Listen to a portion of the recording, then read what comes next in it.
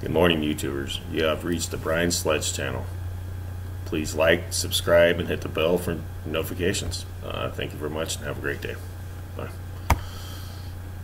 Stores everywhere. Go grab it, read it to your family, get the audiobook, have a good time. Shannon Bream and the Fox News at Night team take it from here. Shannon? All right, Raymond, you have to be honest with people, though, and let them know that once they pick it up, they will not be able to put it down. That's what I love to hear. Clear the decks in the calendar if you're going to pick it up. You're very sweet. And yours. Thank you, Shannon. very much. Have a great 4th. Happy July 4th. Bye-bye. All right, thank you, Raymond. We begin with the Fox News alert. Democratic Socialist Congresswoman Alexandria Ocasio-Cortez doubling down again tonight, comparing migrant border facilities to concentration camps. Hispanic pastors who say they've toured the same border facilities not long ago, well, tonight they're saying they are shocked by what they call misinformation the freshman lawmaker is spreading. Well, stick around. You're going to hear one of those pastors. He joins me live. Then you can decide. That's coming up. And Nike dropping Betsy Ross American flag-themed sneakers, reportedly because Colin Kaepernick complained. Has that flag become a symbol of oppression? We'll debate. And later, breaking news on Navy SEAL Eddie Gallagher accused of killing an ISIS prisoner. We've got the verdict. Plus, brand new video related to Empire actor Jussie Smollett's alleged hate crime hoax. We have footage from the scene that night. We'll show it to you. Hello and welcome to Fox News at Night. I'm Shannon Bream in Washington. Battle lines being drawn tonight in a clash between Democratic lawmakers and Border Patrol officials and agents. Correspondent David Spun has the very latest news. Thank you, David. Hey, Shannon, a lot going on here tonight. There are new images depicting what's going on in these border facilities. Those images not coming from people inside, but directly from the Inspector General with the Department of Homeland Security. That office tonight calling for immediate action using the words, quote, dangerous situation. These are some of the images showing border facilities in Texas, specifically McAllen, Texas and Westlaco, Texas. The images show dozens of young adults and children cramped together in detention rooms. One of the captions reads, quote, standing room only from that report. Also, thousands have taken to the streets to protest outside ICE offices in major cities. In Boston, there were 18 arrests just today.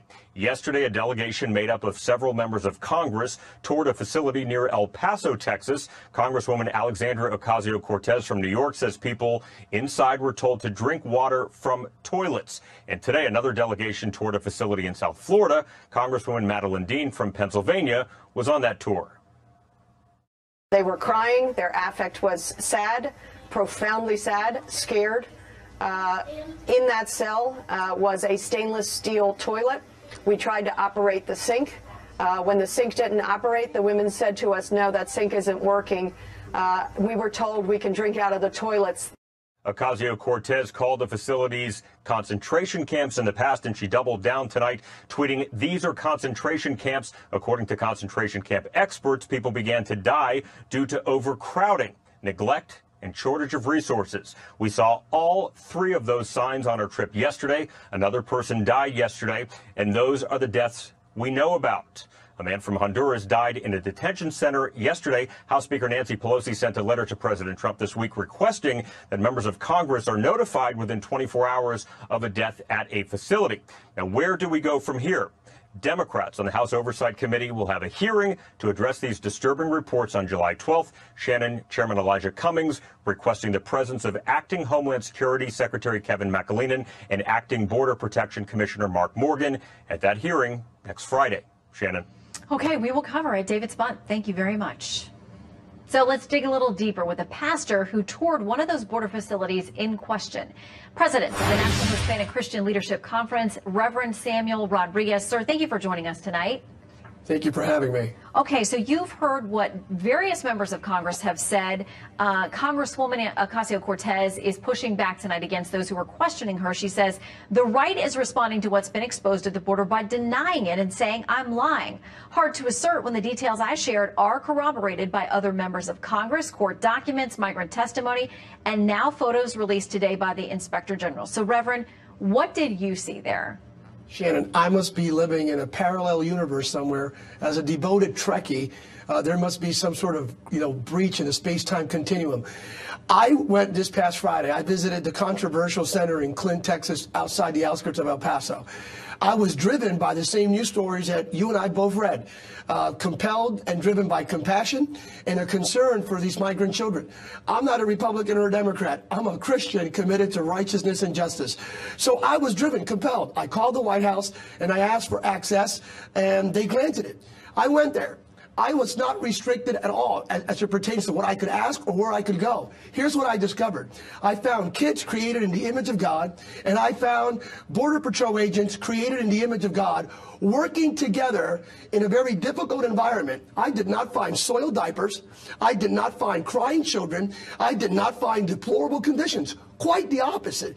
I found amazing people on both sides trying to make a very difficult circumstance better. So I don't know where everyone else is visiting. I spoke to the Border Patrol agents, the vast majority of which, by the way, are Latino. And many of them attend the churches that are part of our network. And I asked, hey guys, did you stage this? Did you guys flip the script just to accommodate people like me? And they went, Pastor Sam, absolutely not. You are looking at the very thing that existed here for a number of weeks. So it's not that we shifted because of any deplorable conditions that were discovered. What I also discovered was that the original report, the attorneys that actually reported the soiled diapers and deplorable conditions, they never, ever walked through the center. Let me repeat that. They never visited what I visited.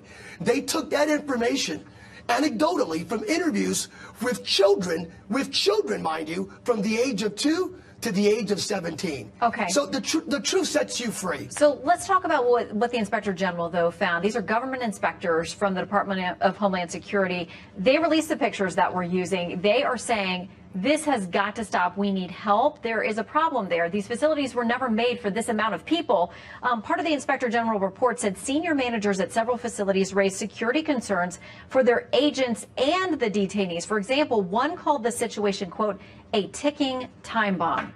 Pastor, how do we get something done? Yep. And again, I wouldn't even deny or come against whatever the Inspector General reported. I visited one center. Now, in full disclosure, some of the agents were likewise expressing the angst, the consternation, and the frustration. They never signed up for this, especially when the borders were in a de facto way opened up. Our asylum system, our immigration system is so broken that it becomes precarious for everyone involved. I would agree and sign off on the statement coming from the Inspector General's office.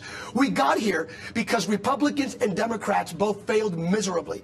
We got here because Congress is playing politics with millions of individuals, with the sovereignty of our nation, and with the protection of our border. We got here because it's apathy. We got here because of political expediency. We need to act now. I mean, I hope and pray this Inspector General's report, but in the full balance of things, what I am completely against is condemnation, shaming, and coming against those Border Patrol agents that are trying their best to make a very difficult circumstance better for those involved. Well, Pastor, I'm sure that you, like including me and many other people, pray that our leaders will have wisdom and compassion. This is not an easy thing to solve, but they've got to come together regardless of party and fix it. Pastor, thank you. In Jesus' name, thank you. All right, new tonight, a federal judge has blocked a Trump administration policy that would keep asylum seekers detained.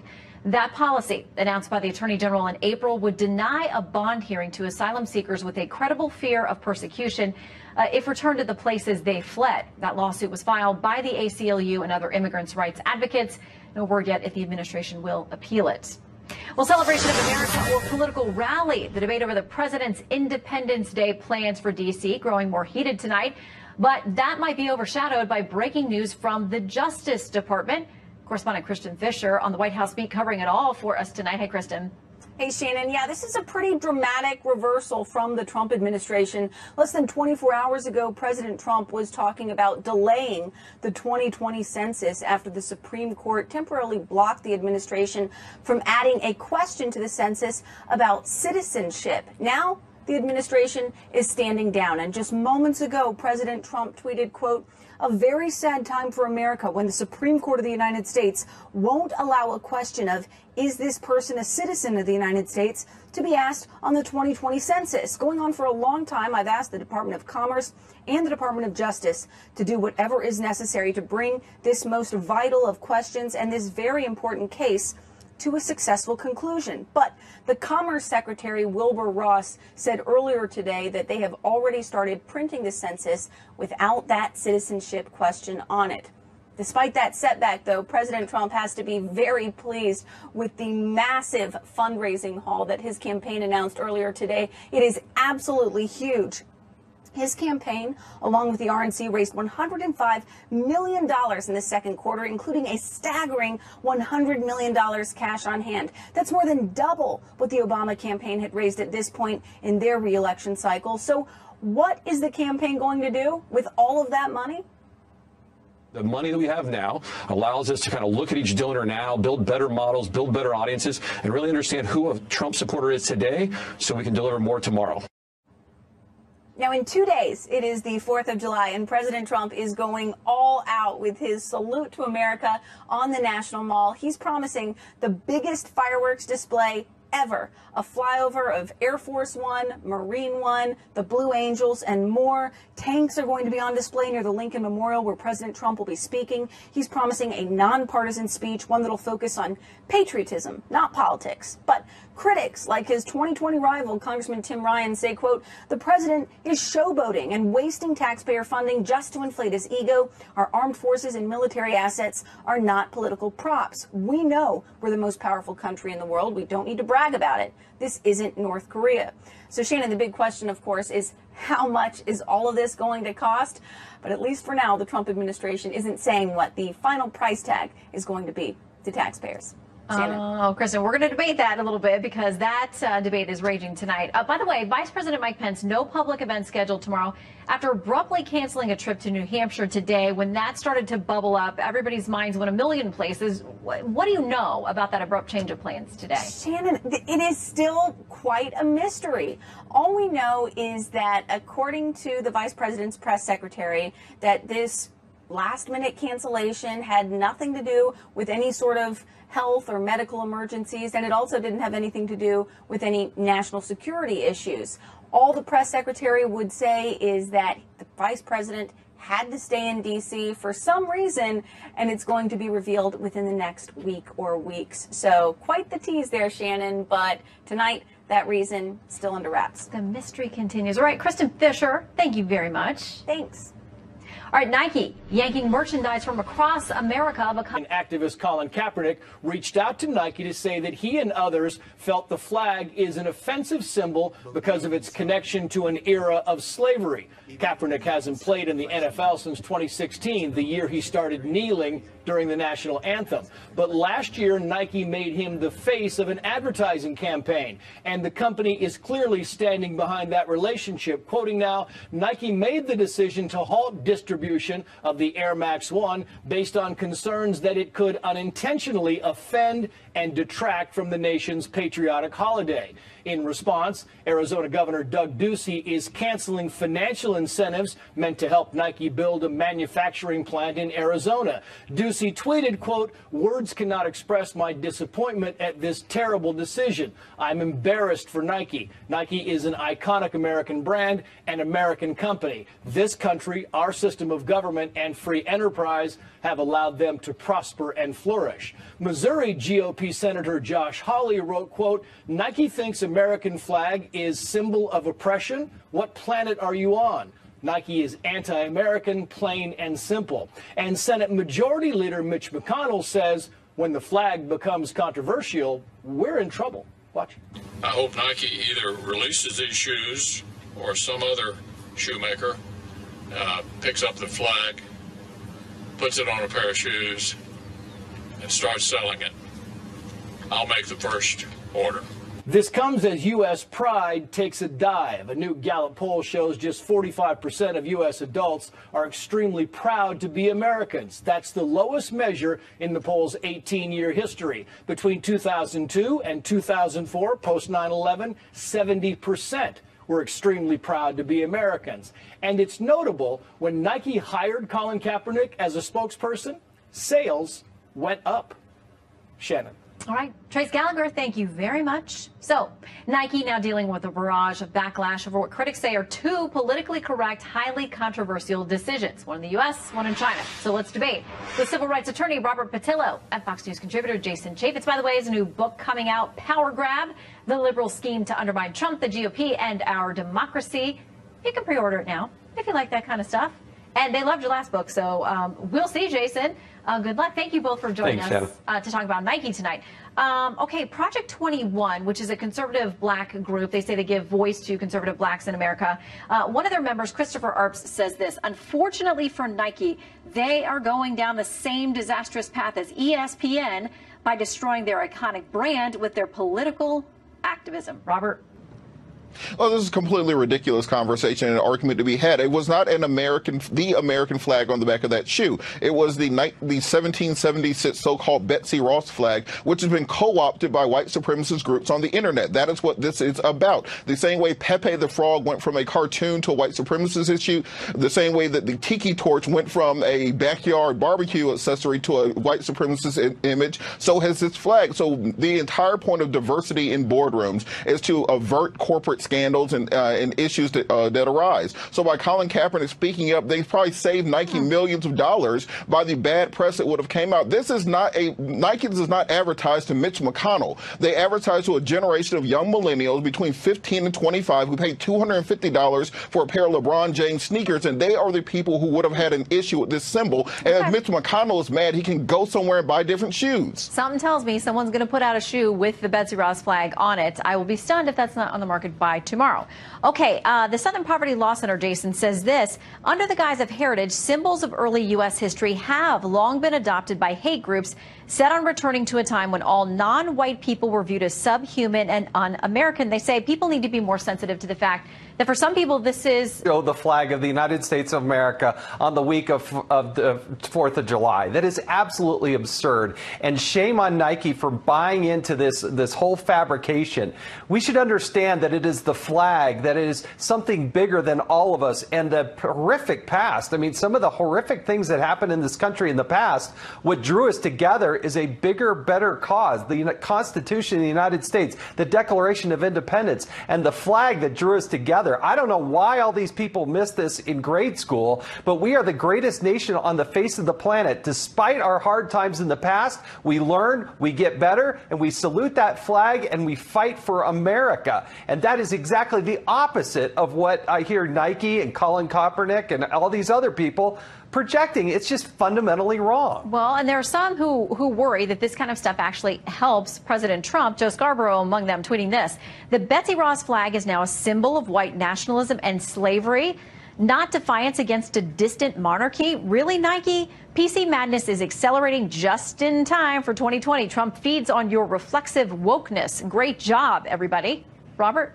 Joe Scarborough is an idiot. What we have to understand and have to look at is the fact that these troops who are serving overseas right now are not wearing the Betsy Ross flag. The Capitol right now is not flying the Betsy Ross flag. If Nike had placed these 50 stars and 13 stripes on those shoes and people had an issue with that, then yes, I would agree with you. But that is not the American flag. That is not the flag that represents every American right now. So let's salute the flag that we fly today, not the one that we flew 200 years ago. Okay, when it comes to Betsy Ross? Really? Betsy Ross? By the way, Betsy Ross didn't even create the flag. Guys, that was a myth that was made up 100 years later. Okay. I played Betsy Ross in a kindergarten play. I'm sure there are pictures out there, and hopefully I'm not going to be in trouble for that. But Fox News has a new poll out where he asked people about whether they think certain things are patriotic. And one of those things was, is flying the flag an act of patriotism? Back in 2014, 94% of Americans said yes. That's dropped 9% since then. Now 85% say yes. Jason, are you worried about the level of patriotism in this country, especially we head into Independence Day celebrations? Yeah. I heard somebody, and they kind of snarkily said, are you a Democrat or are you an American? Because how Democrats cannot rally behind the flag? Why is it that the one place where we can set politics and everything aside and say, you know what, we love this country. We love the men and women who have served it, who sacrificed, who have given their life for this country. We love the flag. That should not be a partisan issue. It should be 110% patriotic for everyone. All right, Robert and Jason, we got to leave it there, but a happy Independence Day to both of you heading into this later this week. Thank you both. Thanks, Shannon. Thanks, Shannon. All right, Iran levels new threats, and the left says President Trump is to blame for the terms. Iran cannot possess more than 300 kilograms of low-enriched uranium, a limit that was surpassed yesterday. Tehran is also threatening to break another commitment in the deal by enriching uranium above 3.67%. The United States unilaterally withdrew from the Iran nuclear deal last year before reimposing sanctions on the country. As Iran's economy crumbles, leadership in Tehran is believed to have ordered a series of attacks on Western-linked oil infrastructure this summer before shooting down a U.S. drone. This led the U.S. to send a carrier strike group to the Gulf, and today, U.S. Central Command confirmed that nearly a dozen F-22 fighter jets were deployed to a U.S. base in Qatar last week. Yesterday, the president said in the Oval Office that Iran is playing with fire, prompting a direct response from the Speaker of Iran's parliament. Mr. Trump needs to understand that when you use the language of a bully against a civilized nation, they become more united. If he were to understand this notion, a lot of the problems they face in the region would be resolved. While European countries have looked for a way to ease the economic pressure on Iran, a number of countries, including Japan and Iraq, have offered to mediate a peaceful resolution. So far, no solutions have been found. In Jerusalem, Trey Yingst, Fox News. So the Trump administration is confident in its maximum pressure campaign on Iran.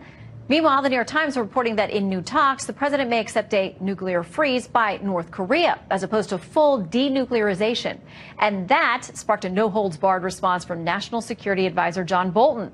So let's bring in the former chief of staff to John Bolton, Fred Fleitz, president and CEO of the Center for Security Policy. Welcome. Good to have you back with us tonight. Good to be here, Shannon. Okay, so let's start with Newsweek. Under this headline, Iranian official says errors, mistakes have increased under current weird president Donald Trump. That's their word. Says some Democrats and many analysts have accused the Trump administration of pushing Iran into the current situation. They've pointed out that Iran was complying with the International Nuclear Treaty, arguing that the White House has increased tensions unnecessarily by withdrawing from the landmark deal. And they point to a number of experts and analysts who say they are in compliance, whether you like the deal or not. They were abiding by it. Well, that's conventional wisdom, but it's false. Iran has been violating this agreement since the very beginning. For example, to get $150 billion in sanctions relief in early 2016, Iran was supposed to provide a full and accurate accounting of its nuclear program. The reason is that the inspectors had to know what to inspect for. Everyone knew in late 2015 that that accounting was false, and last year Israel stole a huge amount of documents on Iran's nuclear program that showed they were going to make up to 5 nuclear weapons that could be carried in missiles. They were going to conduct underground nuclear tests. They were trying to acquire nuclear weapons fuel from other countries. Blatant violation. Iran has also never allowed inspections of military sites and other denied areas. So the idea they've been in compliance, I know there's lots of people who say that. The facts show that that's just not true. Okay, so this happened, the Iran nuclear deal under the Obama-Biden administration. Of course, the former vice president, now running to become president next year, tweeted this out. He says Iran has now restarted its nuclear program and has become more rather than less aggressive. Trump's Iran policy has alienated us from our allies and taken us to the brink of another war in the Middle East. Everything this president does is backwards. He says their administration had it right. This administration has undone everything that would have protected us and made things worse. Well, the issue right now is Iran's uranium enrichment. They're stepping up over a cap of 300 kilograms per year to 600 or more. The issue here isn't whether Donald Trump caused this violation, because basically, why was Iran enriching it in the first place? Iran has no reason to enrich uranium. It's cheaper to get enriched uranium fuel rods on the open market. Iran was enriching for 2 reasons. First of all, to perfect its capability to make nuclear weapons fuel and to have something it could turn to blackmail the international community if it wasn't satisfied with the nuclear deal. That's what it's doing here. So are you saying that there was evidence that they were violating the deal before this president pulled out from it? Because I know that there are some who've said, listen, his withdrawal forced them into this position where they've gone beyond the enrichment limits. Are you saying that was happening before he withdrew, or do we know for sure? No, there's clear evidence they were withdrawing on their declaration of the nuclear program, their refusal to allow inspections of military facilities. But Iran shouldn't have been enriching in the first place. It's a very dangerous technology. Netanyahu, Senator Lieberman has said you can't have a meaningful nuclear agreement while Iran is engaging in this technology, the only purpose of which is to improve its capability to make nuclear weapons fuel. That's the most difficult stage of making a nuclear weapon. That is a concession that should never have been agreed to. Where do we go from here, though? I mean, you know, we've had the drone shot down. We've had attacks on the ships in the region. Iran's pointing fingers at us. We're pointing fingers at them. Obviously, things are ratcheted up. They're now looking to the European parties to this agreement, saying, like, we'll only stay in as long as you guys keep your part of the deal as well. Our administration says we want to get back to the table and have a discussion, but it's got to be a completely different deal. What happens next? Well, the president's policy is actually working fairly well. He's denying funds that Iran would use for terrorism, for Hezbollah in Lebanon, for troops in Syria. We don't have to do anything. Iran is trying to use violence to force President Trump to change his policies, to try to blackmail us to change our policies. That simply isn't going to work. And frankly, this is alienating the Europeans. They don't want to support Iran anymore. They see the shoot down of this drone, assassination squads in Europe. We should stay the course until Iran is prepared to negotiate. If they're not, we have a successful policy. All right, Fred Flights, thank you for dropping in. Good to be here. Good to see you. Okay, the Russian Defense Ministry says a fire on one of its Navy's deep-sea submersibles has killed 14 sailors. The ministry's not saying how the fire started, how many people were on board, or if there were some survivors. Russian media report the accident occurred on the country's most secret submarine, a nuclear-powered vessel designed for sensitive missions at great ocean depths. Late breaking news on multiple fronts tonight. A verdict in the trial of Navy SEAL Eddie Gallagher, accused of war crimes, plus new video footage from the scene of the alleged. He's got the latest. Jonathan. Good evening, Shannon. Chief Gallagher awaits formal sentencing on the one minor charge on which he was found guilty, but is tonight, in the words of his attorney, a free man. He was found not guilty on 6 of 7 charges, including the murder of a wounded ISIS prisoner and the attempted murder of 2 Iraqi civilians. The one guilty verdict was on posing for a picture with the body of the dead ISIS fighter. Chief Gallagher's attorneys and his wife, who has been by his side throughout this trial, said outside court it was a case that should never have been brought. This vindication, I hope, will be a lesson learned to everybody that we need to uphold innocent until proven guilty, due process, and we need to afford the benefit of the doubt to our war heroes who we send over there to fight these evils. Amen. I think this whole thing is disgusting. And the Gallaghers say they're looking forward to celebrating freedom on the 4th of July. We just want to celebrate today and the victory that we have, and my husband being a free man. What do the coming days look like for you and your family? What do you have plans? They look like, I don't know. Yeah, freedom. Formal sentencing on that one guilty verdict will come tomorrow, but the maximum prison term Chief Gallagher could face on the posing for a picture charge is 4 months. He has already served 9 months pre-trial, so he will not be going back to jail. Shannon? Jonathan Hunt, thank you very much. Newly released video shows footage of the night actor Jussie Smollett says 2 men targeted him in a racist and homophobic attack in Chicago. Now, the police there released surveillance videos in response to a Freedom of Information Act request, and Matt Finn has been going through the footage for us. What has he found? Matt? Shannon, Fox News obtained this video via a Freedom of Information request, and really it appears to show Jussie Smollett and the brothers walking around the area of the alleged crime the night that it happened. The first piece of video appears to show the Osundairo brothers walking toward the direction of Smollett's apartment building on a sidewalk. Chicago police and the brothers' attorney tell us this video is the brothers, and in it you can clearly see the flash of a red-brimmed hat. Police notes and surveillance video shows one of the brothers apparently purchasing a red-brimmed hat along with other items like the thin white rope to be used during the alleged hoax. Also, the new video shows Smollett walking in the middle of the street in the same white sweater he was later seen wearing when police arrived. He might have been smoking, according to police notes. And as you could see on the video, it was such a frigid night here in Chicago. There's hardly anyone else in sight other than what appears to be Smollett and the brothers. Another new piece of video from a garage appears to show Smollett in the white sweater again, looking calm, perhaps a cell phone in his hand. And then a very short while later, what also appears to be, but not certain, the Osundairo brothers seen walking down the same sidewalk. The attorney for the brothers tells Fox News that the brothers likely arrived early and kind of were circling the area waiting for Smollett to return. What's noteworthy here is that all this video appears to show the key players near the scene of the crime right around the time that it happened. So far, Jussie Smollett and his legal team maintain that Smollett is the true victim of a hate crime and had nothing to do with the hoax. Shannon. Matt Finn, thank you very much. Well, illegal immigrants could soon find a bill that would allow non-citizens to hold party leadership roles. If passed, the law would allow non-citizens to serve as convention delegates and county committee leaders. Meanwhile, a California sheriff is warning that selfies are harming local farms and agriculture. Officials say that perfect backdrop to snap a picture is often actually private property. And some California landowners are unhappy selfie takers are trespassing, trampling on flowers and causing traffic congestion. Well, watch your step. In Hawaii, a new law going into effect this week punishes pedestrians for entering a crosswalk while a countdown timer is flashing. And offenders could face steep fines up to $130. The only time there you'll be legally allowed to cross the street is when you see a picture of a walking man or an upraised palm on a pedestrian crossing light. Finally, controversy brewing in Fort Worth, Texas. An atheist organization flying banners in several downtown locations that read, "In No God We Trust."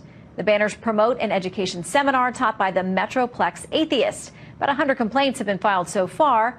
Although many disagree with the message, city officials say they can't abridge free speech rights and no law has been broken. Well, breaking tonight, the man who saved Chrysler, Lee Iacocca, has died at the age of 94. Iacocca's hallmark achievements include adding the iconic Mustang to Ford's lineup in the 1960s, and then engineering a huge corporate turnaround as CEO of Chrysler in the early 80s. Well, founding father Thomas Jefferson's hometown will no longer... It'll look bad when he makes it political, just like we know he's done, because he's done this at military bases. He's done it plenty of times. It really is about his ego, but it's not worth really getting into it, because at the end of the day, the focus should be on our nation's independence. And, you know, our founding fathers meant for this to be a day where we celebrated democracy, representation. We fought this, the Revolutionary War precisely because we had taxation without representation. Okay, I got to go, guys. It wasn't about military might, but it's fine. It'll be a it's 4th of about July celebrating celebration, and that's all it America, has to be. and I think we're all in agreement. That's a wonderful thing, and having the president speak. Things change. Policing has remained the same, which is a policy of not engaging with militant protesters. Joining me now is Harmeet Dillon. She's the attorney for Andy Ngo. Harmeet, thank you for being here. How is Andy doing tonight, and what new information have you learned about the attack on your client? Well, Andy is struggling, to be frank. I mean, a lot of, the speech affect that you see there is much slower than his normal way of talking and his pace of speaking. And so it's very troubling for anybody who knows him to see him like that. We're going to be sure that he gets some neurological tests and support going forward so that he recovers fully, because he's a very bright young man. He just published a piece in the Wall Street Journal tonight about his ordeal. Yeah. So what we've learned since the attack is a lot more details about who did what and in what sequence. I mean, there's been a great amount of people on the internet helping to source identification from different angles of the attackers. And so with all of the all of the pressure that has gone on the press, from the press on what happened there, we've had a lot of pressure on the police to identify specific assailants and then seek support from the public to put a name to a face. And so this afternoon, the police department put out a press release identifying pictures of some people and asking for the public to help identify them and putting out a reward as well. Yeah, no, it's terrifying. I mean, I'm reading reports of fiberglass in the gloves, steel knuckles. I mean, it's terrifying what's going on. Now, you tweeted out earlier, Harmeet, that you would sue into oblivion the people who did this. Are you talking about the Antifa protesters or the city themselves, who really, you allege, stood by and did nothing? Well, I'm going to reserve judgment on who in government deserves to be sued. I think that's an open question. And today we're seeing some fissures between the police department and the mayor's office. It looks like they're pointing fingers at each other over this situation. But I think what is indisputable from experts who are watching the crowd control situation there is that the police staffing was understaffed for the type of event that it was, the anticipated riot. They've had these riots there frequently, and they don't prepare for them properly. This isn't a podunk town, it's a big city. But in terms of the actual criminals, they get away with it. They're allowed to walk around with masks. Oregon is a state that does not ban masks. Ironically, California does ban masks in the use of a crime. So they get away with it. They come again and again. It's the same people. They knew Andy's name. And this has to stop. And even if they're broke and living in their parents' basement, I intend to sue these people into oblivion and make sure they're never able to do anything like this again. I don't care if they're bankrupt. We will make sure that they feel some pain for what they did to Andy. Harmeet Dillon, thank you for being here. We will check in with you as this case proceeds. Up next, which celebs are lining up to audition for a new Mueller report movie on. Joining me with the answers is the very funny Tom Shalhoub. So, Tom, you were captivated by this trailer. Why didn't they call you to read? That's what I want to know. That's my first question. I didn't get a call. I would have submitted an audition. I'm ready to go. Believe me, you would have been an improvement over what I just saw. Well, you know, a lot of people, how many dramatic readings of the Mueller report are we going to have? Congress tried it. Right. And then we had the one that was on stage. You hear at a church in Riverside, right? On the west side of Manhattan. Yeah. A-list actors doing this thing. Big names. Now, a lot of conservatives, I thought, missed the boat on this because they said, oh, look at these people trying to breathe life into the Mueller report. It's so boring. Oh, it's this lawyerly. It's actually not boring. It's not lawyerly. The report is very dramatic. It's full of dialogue and stage direction. I'm telling you, Mueller wrote it for these people. It's for the Hollywood crowd. And so it's really, this is where he wanted it to be. And this is a Tom Steyer, who's a billionaire. It's his shtick to try to raise the profile of the Mueller report again. Yeah, maybe in 70 millimeter next time. Didn't work. Depictions of smoking among young people are on the rise once more, especially on Netflix, apparently, Tom. A follow-up report to the Truth Initiative's 2018 study on the depictions of smoking on streaming services reveals that Netflix's Stranger Things is leading the pack. Of the 13 shows surveyed, Stranger Things accounts for 22% of the tobacco depictions. The report found that the appearances of tobacco have nearly tripled compared to the 2015-2016 season. So, Tom, don't you wish they had something like this for sexual depictions and, subversive themes being given to our youth? Well, that's the thing is, I don't let my kids watch any of this stuff. Tobacco's the last thing I'm worried about. If it's, you see, you have a light. No, I'm just taking a break. Breaking all sorts of rules. No, I'm not smoking it. I'm not smoking. But just a shtick. My kids watch almost exclusively tobacco smoking in their entertainment because I watch all the old movies. We watch Casablanca. We watch Mr. Smith Goes to Washington. Yeah. Everybody's smoking. It was cool then. Yeah, we watch Get Smart together. I mean, I will only watch the old shows because it's much cleaner content, but everybody is smoking. Well, you can even watch the old news reports. You've got Edward R. Murrow. Everybody had an ashtray. Johnny Carson, come back from the commercial. He'd be smoking. It looked like incense. Didn't hurt me. Did I end up smoking? No. You didn't. You see, I hate smoking. Very bad for you. In a shocking story out of Seattle this week, the University of Washington Department of Radiology, Tom, is reportedly paying pregnant women to join a study exploring how marijuana use affects unborn infants. The university received a grant of $190,000 from the National Institute on Drug Abuse for the study, and the women who complete it get $300. Talk about payment disparity. To spend however they wish? That's odd. Now, they gave us a statement, and the University of Washington, they said the study is enrolling women who have already used or are using marijuana. So they're not paying to make the women smoke marijuana. It's like the old, remember the Dentine commercial? 4 out of 5 dentists recommend for the patients who chew gum. So this is only for people who are already smoking pot and pregnant. We recommend that you don't do that. But to tell you the truth, if someone is smoking pot while they're pregnant, I mean, I'd rather have somebody do a study, monitor them. They're probably doing and warn everybody else. Yes. Yeah, marijuana mommies are not a good move. Not a good thing. Tom, thanks. And thanks for